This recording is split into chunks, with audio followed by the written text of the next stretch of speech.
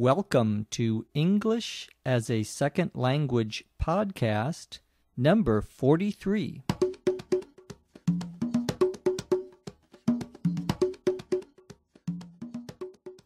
You're listening to English as a Second Language podcast, the podcast that helps you learn English every day.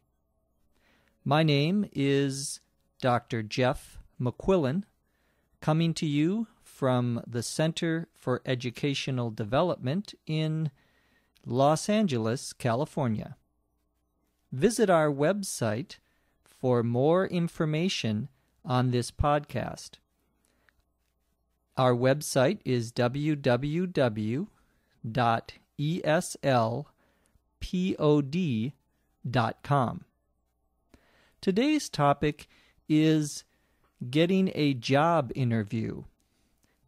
Lucy is going to talk about her job interview. Let's listen in.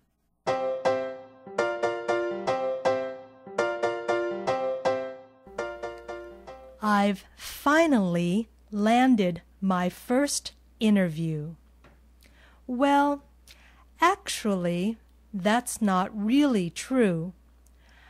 I have been on many interviews for part-time jobs.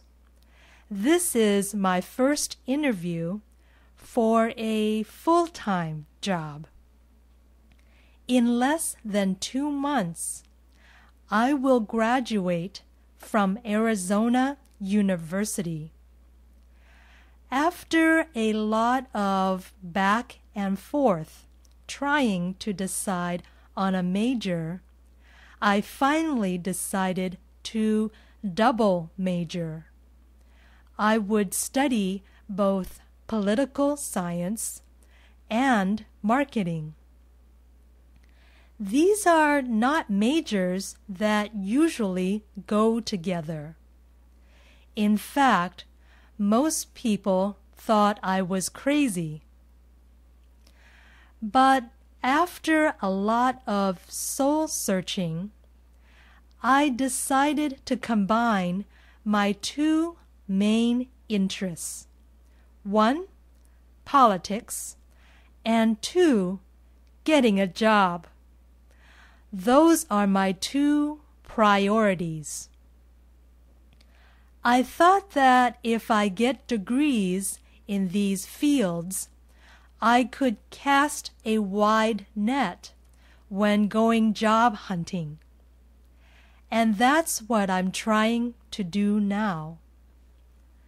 Since I don't know if I want to work in the public or private sector, I've applied for jobs in both. In the public sector, I could work for the government. Maybe one day I could even be a speechwriter for the president. Okay, maybe I should shoot a little lower. In the private sector, I could work for private organizations such as museums, schools, or programs. Some of those are non-profit. Or I could work for a company. Everybody tells me that that's where the money is. I haven't decided yet. I'm planning to apply for a lot of jobs, and we'll see what happens. What I want now is just to get some job offers. Then I can start being picky.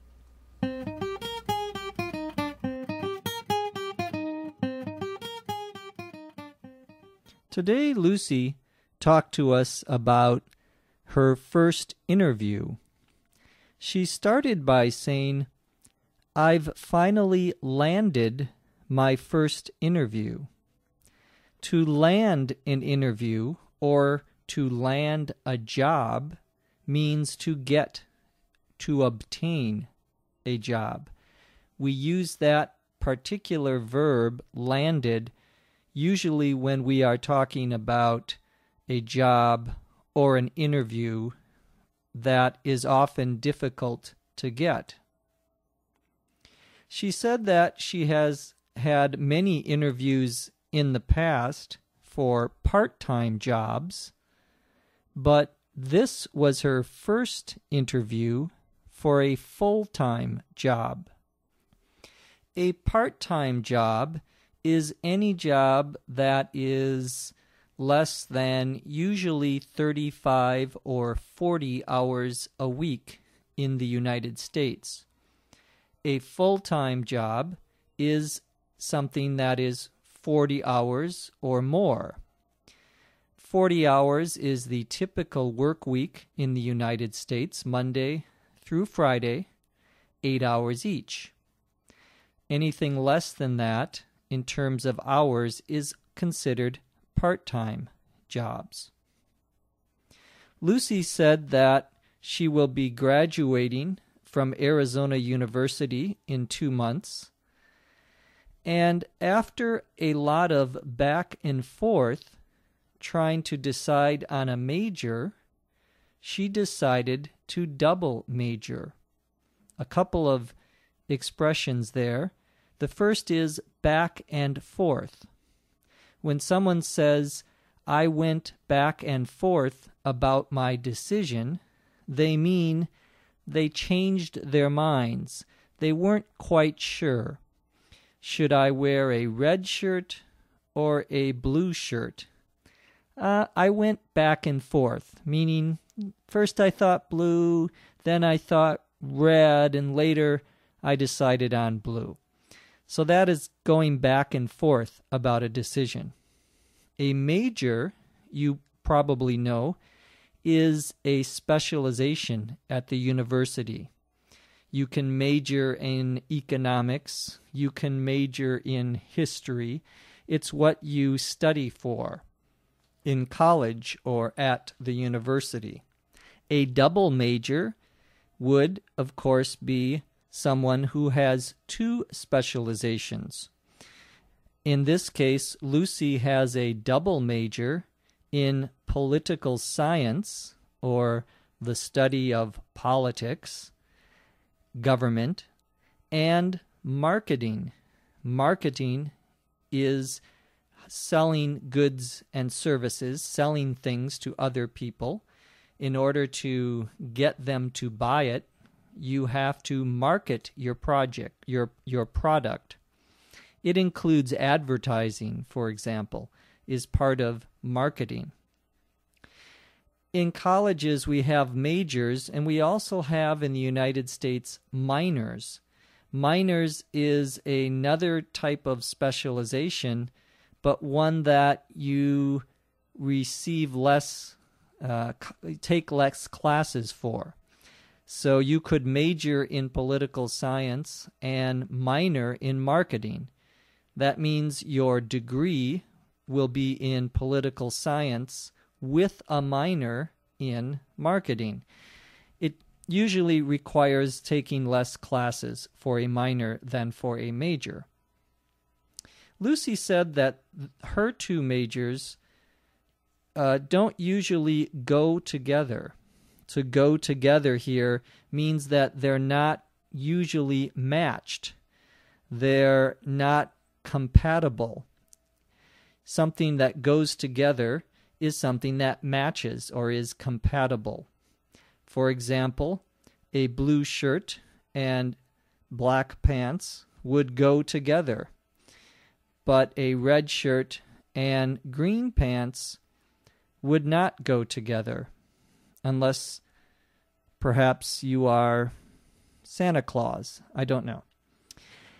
Anyway, another expression that Lucy used was soul searching. She said after a lot of soul searching, she decided on her priorities. Soul searching means thinking very seriously, very deeply about your decision. It usually means that a person had difficulty coming to or making the decision. I did a lot of soul searching. I thought about what was important for me, what my values were, and so forth. A soul, of course, S-O-U-L, is your sort of spirit, your life spirit. In many religions, believe that humans have souls. Lucy said that she was going to cast a wide net when going job hunting. To cast a wide net means here to look extensively, to look a lot around in many different areas. If you are casting a wide net for a new employee, you would interview many possible candidates or people who wanted the job. That would be casting a wide net to look in many different places or in many different areas. A net is what we use to catch fish.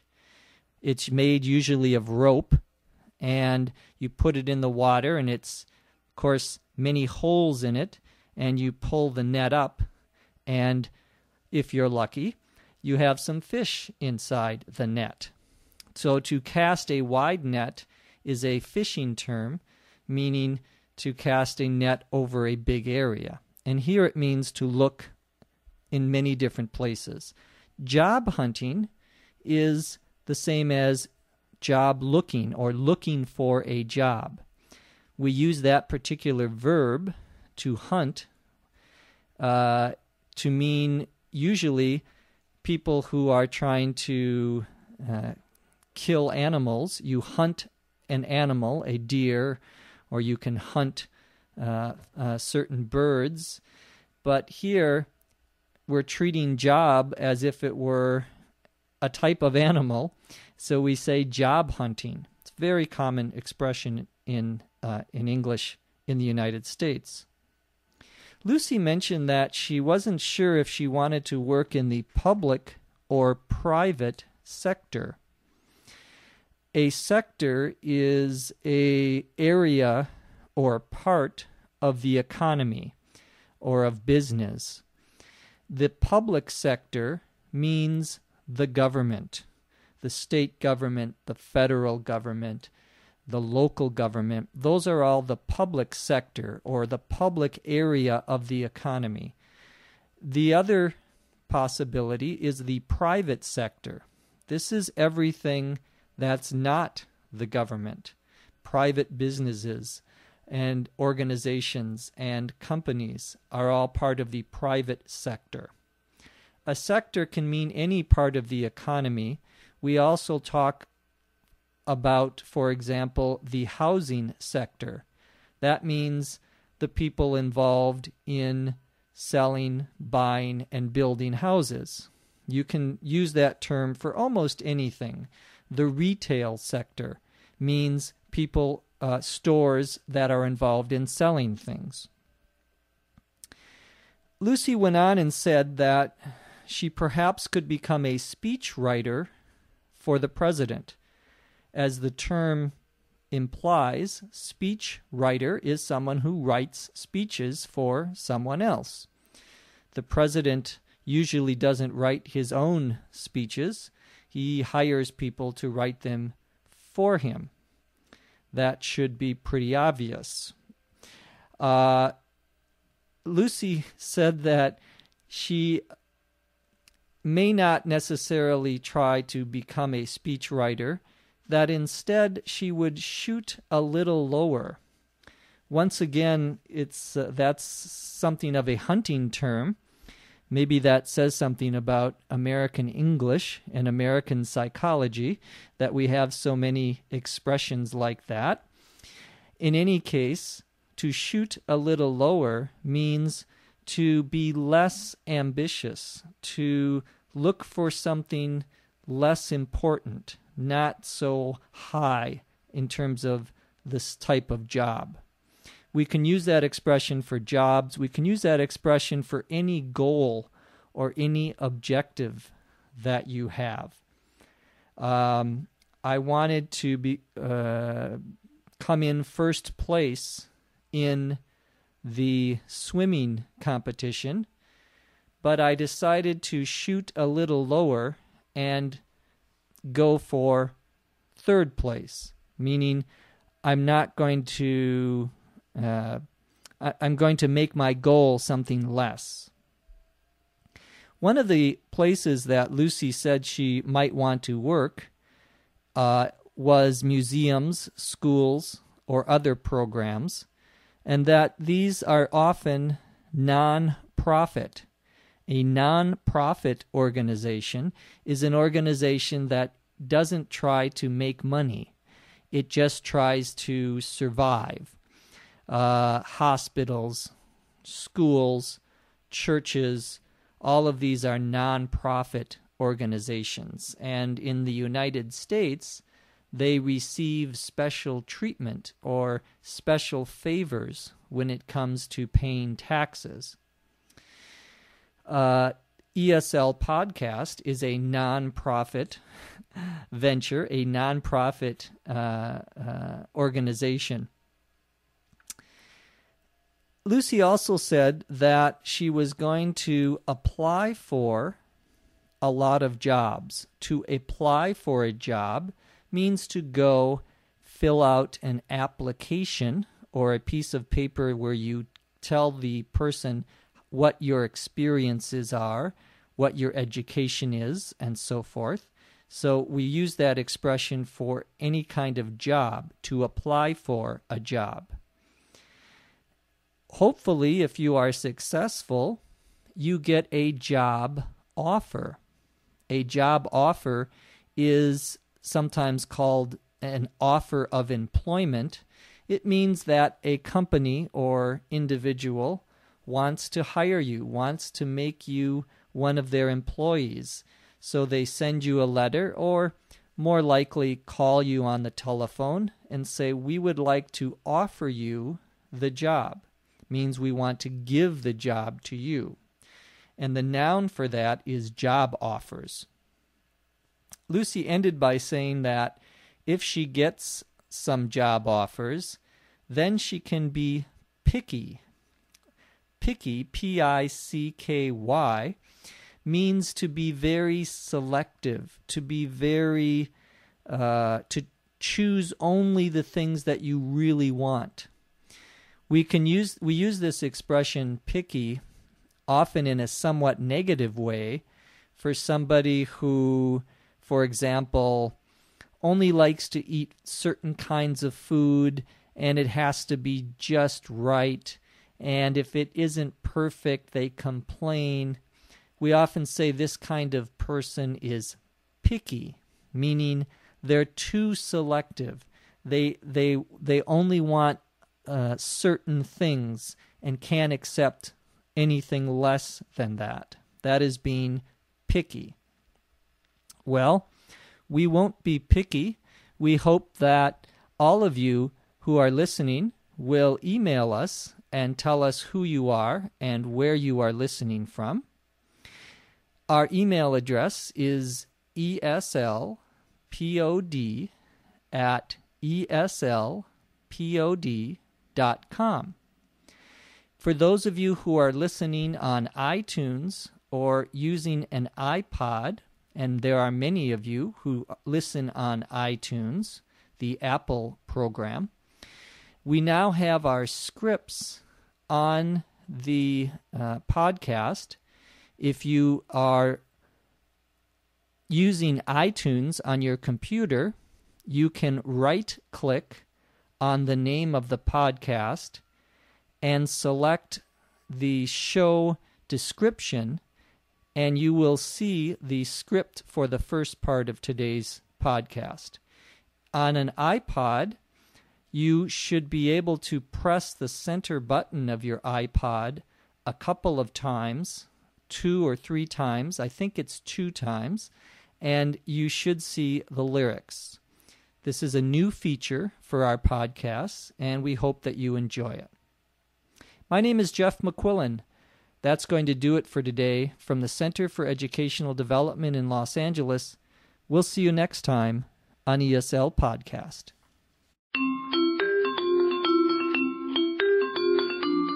ESL Podcast is produced by the Center for Educational Development in Los Angeles, California.